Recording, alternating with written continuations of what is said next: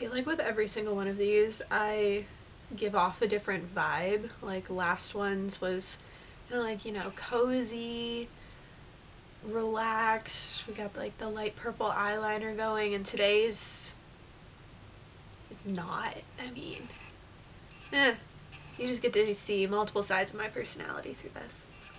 Hello everyone and welcome back to my YouTube channel. My name is Annabeth, and on this channel we talk about a lot of things knitting. Knitting updates, sock machine knitting, those are the main two things, but occasional other knitting, fiber arts related videos as well. If you're new here, thank you so much for joining us. I hope you stick around, and if you're a returning viewer, thank you for sticking around. I'm so happy you're here. So today I am coming at you with another knitting update. Whoa, she actually recorded 2 in 1 month.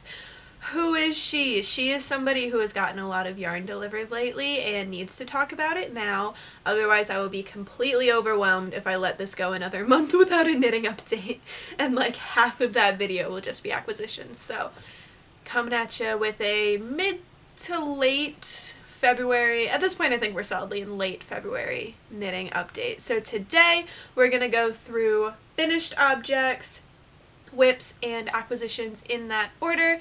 I know some people don't really like an acquisition section, especially if it's larger, to be at the beginning. So given that this is a little bit of a larger acquisitions heavy video, I'll scooch it to the end. So like I said, FOs, whips, then acquisitions. So yeah, let's just get into it then. Okay, so first up is finished objects. We're just going to do rapid fire through some FOs that I have cranked on my sock machine recently since my last knitting update. We'll try and go rapid fire through those, and then I'll show you my main FO for this update. So a lot of socks. This is not all of the socks and all of the FOs from my sock machine, because a couple of them were gifts, and those gifts, birthday gifts, so I'm not going to tell you what they were, and those birthday gifts are already on their way to their recipients, so I don't have them with me anymore.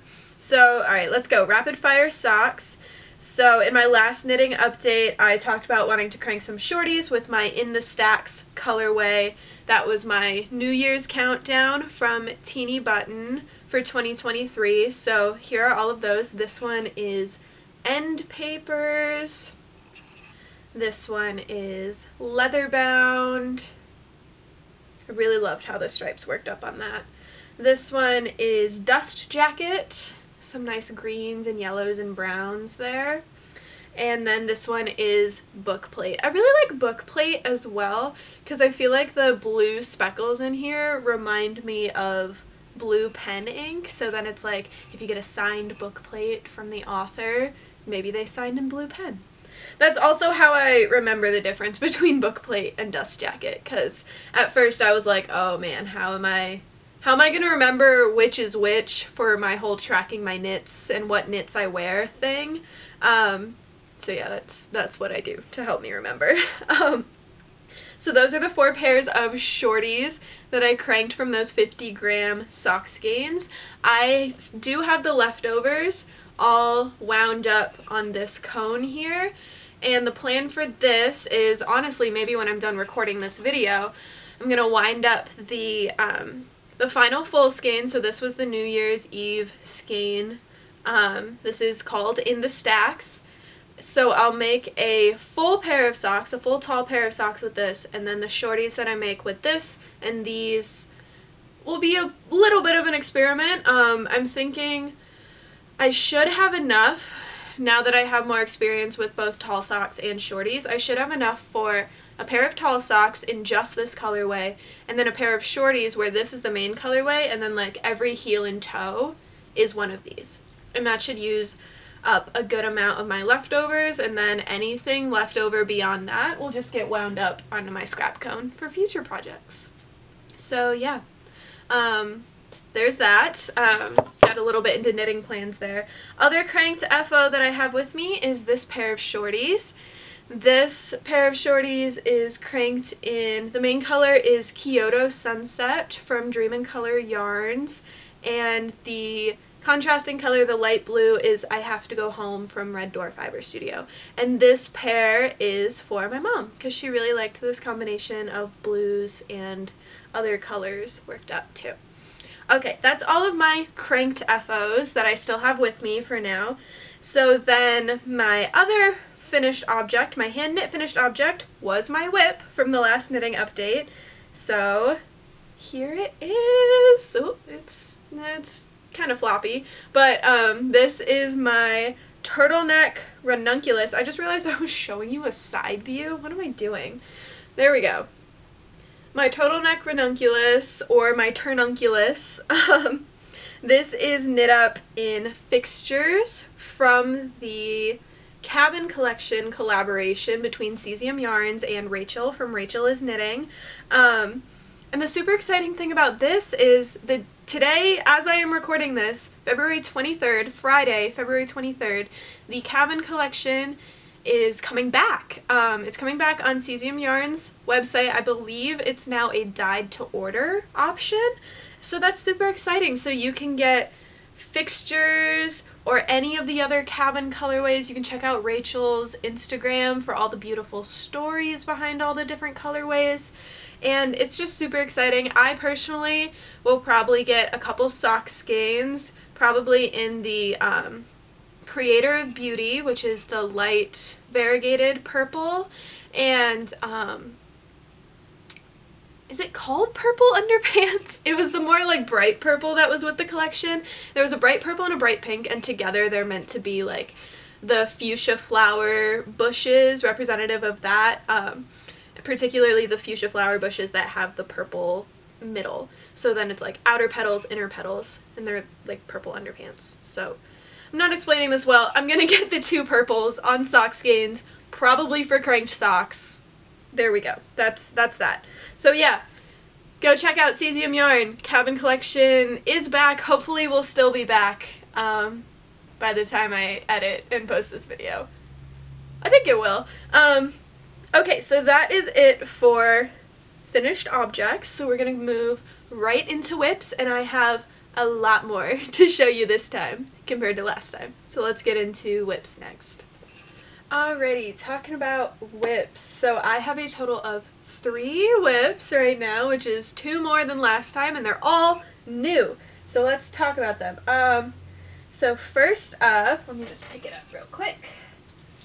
Oh gosh, I almost stepped on the yarn. First up is, let me slip it around. Okay. Ta-da! This is my Lento. As you can see, I have split for sleeves on it. I am now working on the body, and I am knitting this up in Hello Stella fibers. The main color, or not the main color, but the fingering weight is her Highland fingering in the colorway Saffron, and the fuzz that I'm using, the lace weight, is her Surrey Alpaca in Marigold. So I really like how these two yellows are working together. It creates a little bit of a marling effect, but it's not so crazy that it's like a lot to look at. Like I feel like it just meshes together into this really nice golden yellow color for the whole sweater. Really enjoying this. I love the big gauge, but I love how warm the fabric still feels with the fingering and the Surrey held together. And you can see my stitch markers there for my progress. Yeah, I don't really have a lot to say about this right now. It's a good, straightforward, top-down raglan, got a folded neckline, pretty much exactly what I needed after finishing the ranunculus. I wanted something else with like a bigger gauge. That was almost a bit of a mindless knit, because especially now that I've finished the raglan section and I've split for sleeves, it's literally just stockinette in the round forever until I hit the hem and the cuffs. So very happy with this. I'm super excited. I think it's going to be a fantastic springtime wearable knit with the larger gauge and everything. So yeah, that's really all I have to say about it. I like it a lot. I like the yellow. Yeah. Moving on to the next one. Oh, this is also a great one for when I need a break between my other two whips, and I'll show you why now. So that's the Lento, and my next one is actually my most recent whip, but I've gotten a lot of work done on it. My most recent cast on, I should say. I haven't put it on big enough needles, but I'm getting so close to the sleeve split that I don't know if I really need to. Like, it's fine. I'm still stretching out the color work and everything. Anyway, ta-da! I probably should put it on larger needles, but these are my fixed 6s, so I don't always feel like dealing with interchangeable needles, so here we are. So I didn't even tell you what this is yet. This is the Antique Flora by Wool and Pine Designs, and I am using Red Door Fibre Studios, Red 4, Classic DK in Sophie's Castle and There You Are Sweetheart, so both Howl's Moving Castle colorways that came back with the Once in the Blue Moon collection. I can't frickin' talk today. And yeah, I really love how this is working out. This is one, it's a really good, like, almost mindfulness exercise for me, because when I was like here on the color work, I was like, oh, this doesn't have enough contrast, it's not gonna look very good, and I was like, no, trust the process, let's keep going. Then I got to like here and I'm like, okay, it's looking a little better, and now I'm up here and the whole thing's really coming together. And I just have to remind myself, like, nobody's gonna be looking this close at my sweater unless they're, like, a really big weirdo. They're probably gonna look more like this far away. So when I hold it that far away, I can see the pattern a lot better. So it's a good exercise, and not so much mindfulness, but, like, perspective. Like, it's gonna look amazing when it's done. And just because I'm like holding it up here while I'm knitting it, not even that close, and because I'm the one staring at it for hours on end, like, that's why I question myself a lot. So yeah, it's a really fun knit. So far I am really enjoying the color work. The charts are great, and I'm super excited because this will be the first one where the color work goes beyond the yoke. Like, well, that's not a very good explanation because I've done full color work sweaters. What I mean is, like, it's a color work yoke, but then it extends beyond the sleeve split. So on the charts there's like a mark where it's like split for sleeves here, and then you continue and finish the chart around the body and around the sleeves, and I'm just super excited to see how that works up. So yeah, that's this one, Antique Flora in Red Door Fibre Studios, my latest cast on, and it's just absolutely beautiful. Another fantastic, like, spring vibe sweater. So then my last whip, it's not a sweater. It is in fact a pair of socks. If you follow me on Instagram, you probably remember the early process of this sock. I'm just going to show it to you. So this is my current sock whip. This is, in fact, a new design that I am working on. If, like I said, if you follow me on Instagram, you may remember I posted on my stories a little bit ago the first attempt at this pattern, and I just did not like how it was looking. It looked too crowded. I feel like you couldn't get the whole, like, sense that I was going for. So the goal with these is to kind of look like the contrasting color is, like, slowly oozing over the main color. So, like, we got some longer drips, we got just like a little wave, kind of like a rapidly cooling hot fudge over a scoop of ice cream, or like Nickelodeon slime covering somebody. So that's kind of the inspiration behind these. I feel like this version of the color work is giving that a lot more. So I'm really happy with this. I might tweak a couple things for the second sock since, you know, this is my sample, so like I don't think it really matters. I'll make another sample when I test this pattern anyway. So I might make some tweaks to the second sock, but I like this one a lot more than my first version. This one also needs a name. My original working name was like Ooey Gooey Socks. I don't like that very much. I don't want to call them slime socks because I don't want to limit, like, through connotation, I don't want to limit the colors that people might choose for them, because, like, if you want to do neutrals and have it look like chocolate or caramel or whatever, like, I don't want to call them slime socks then, you know, just because this says slime. So if you have any name suggestions, let me know in the comments, because I don't know what to call them yet. I don't want to call them slime socks. Maybe ooze socks? I don't know. We'll have to see. Oh, I didn't even tell you what I'm knitting this in. I am knitting this in the Little Fox's Red Fox socks. This is the Beetlejuice sock set from, I want to say the 2022 Red Fox sing-along, or Little Fox's sing-along club. Yeah, that's where that's from. Red Fox sock. Fantastic. I will take any and all name suggestions right now because your girl's struggling. So yeah, that's all 3 whips for right now. So we're gonna go ahead and move into acquisitions, and I'm so excited to talk about these. Okay, so like I said at the top of the video, I do have quite a number of acquisitions, so if you're just not into that, feel free to not listen to this part of the video. I don't blame you. But I do have quite a few, so let's get into it. First up is not a yarn acquisition, it's actually a tool acquisition that I was really excited for. Dun, dun, dun, dun. These are, that doesn't help, these are Cord Smiths. They are the invention of Autumn from the Size Inclusive Collective on Instagram. She has like a Google form, order form that you can fill out, and if you get 2, there's a slight discount. So I got 2. I got a purple and a green one.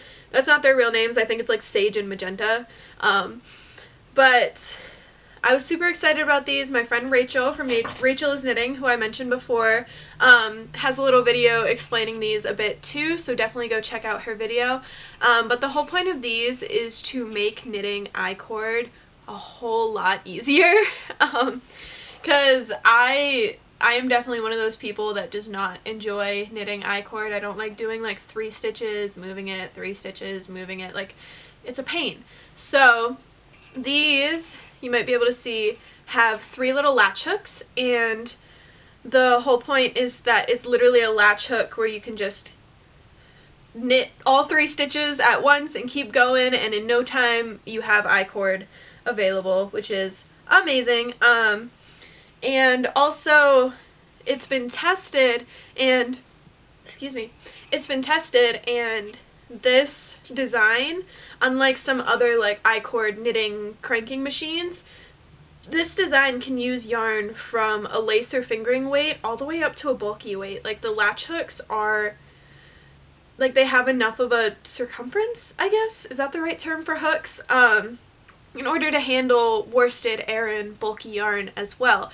And I believe it's been mentioned either on Instagram or maybe on YouTube or something, if you were to use like fingering weight yarn to then create an I-cord that's about a bulky weight, you can then create an I-cord out of that I-cord with the Cord Smith still.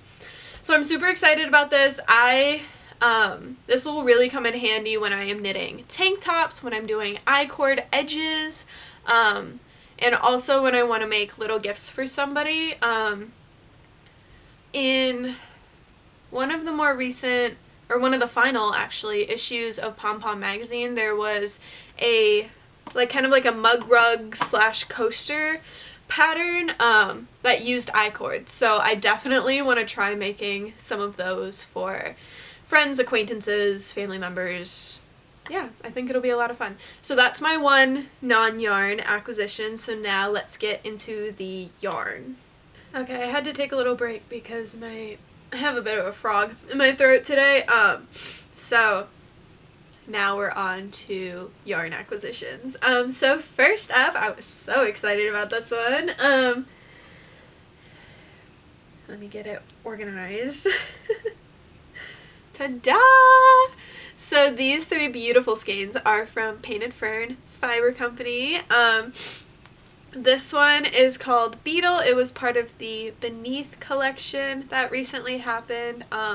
This is obviously going to become cranked socks because can you just imagine how beautiful this pool of orange and blue is going to look when it's all worked up? Hi, buddy. Bye, buddy. No, it's okay. You can leave. I'm not forcing you to stay in here with me. Yeah, you're gonna... Yep, it's not sheep anymore, see? He's smelling the yarn I haven't talked about yet. I know, it might still smell like a sheep, but it's not sheep anymore, I promise. You gonna stay in here for a little bit? No. Okay, bye. Is it even a video on this channel if we don't have a Charlie intermission? Anyway, crank socks on Beetle, so excited. I love this teal. It's going to be beautiful. And then the other two were from Diana's first collection, her debut collection, but she brought the colorways back for the Beneath drop as well. So this is Midnight Pond and Rain. This is on the Painted DK base, which is 100% superwash merino wool. And I'm going to use these two together for a Checky beanie from Ocean Knits, I believe. My other friend Rachel, who's Anthronits over on Instagram, she tested the Checky beanie, and I thought it was super cute, so I got these two colors to make one. And if you've been following my channel for a while, you know that I tend to make a new hat for every one of my brother's football seasons, so this will probably be this coming season's football game day hat. So yeah. Alright, that's it for that. Well, the yarn for that. Diana is just the sweetest human being from Painted Fibre Yarn Company. So I ordered those three skeins, and then she also sent me a surprise. Her mom makes bags of various sizes, and I guess they had a little bit of extra fabric, so they whipped up this one for me and sent it to me as a little surprise present. I'm obsessed with the frogs and the mushrooms. She said it was also a congratulations gift because, again, if you follow me over on Instagram, you may know that I recently got into grad school for the fall, which is super exciting, so this was like a congratulatory gift as well. And it's so cute. Like, are you freaking kidding me? Every single one of Diana's drops has bags with adorable and really cool fabric like this. So be sure to check her out, please. Okay, so that's Painted Fern Fibre Company. The next acquisition I had was these two. These are from Sewrella yarn. Both of them are on the nylon sock base, which is an 80/20 superwash nylon blend. And this colorway is Believe, from when they brought back the Knitflix collection. Was it the end of last year? I believe it came back. Obviously this is inspired by the TV show Ted Lasso, which is genuinely one of my favorite TV shows ever. So of course I had to get a couple skeins of this. One of these is for sure becoming just regular plain tall socks. And then the other, so speaking about football season again, my parents have already requested some cranked socks in a blue stripe, so I'm going to get some self-striping probably from my local yarn store.